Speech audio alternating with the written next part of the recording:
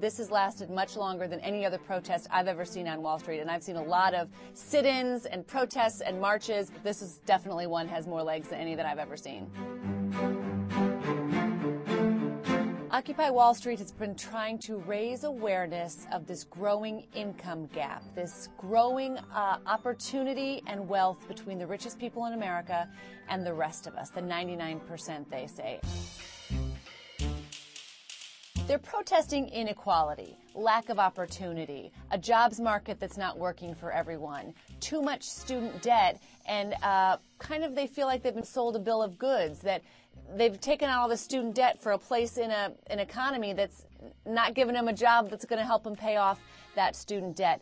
What they're protesting business as usual in Washington and business as usual on Wall Street. Both of those two big institutions, two big power structures in America that they think have conspired to make the wealthy wealthier and not serve the middle class and poor people.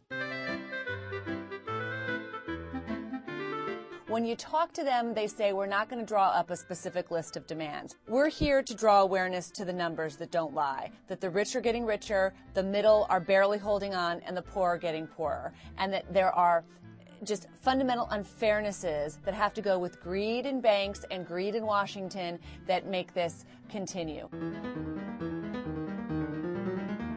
The richest 1% of Americans made $343,000 last year or more, according to the IRS. That 1% has seen its income triple from 1979 to 2007. At the same time, the middle class has seen its income up about 40%, and the poor, the very bottom of that income, has barely seen it move. So you've seen a widening income gap, the biggest, widest income gap we've seen in this country in 70 years. More than punishing the 1%, what they're saying is, we are the 99%. What about us? We are a bigger group. We can be strong. We can stand here and occupy someplace and show you and raise awareness that your policies are not benefiting everyone. They're only benefiting a few. So rather than indicting the top 1%, and there are those who do that, but they're really trying to turn the focus on the 99% who they say have been left behind.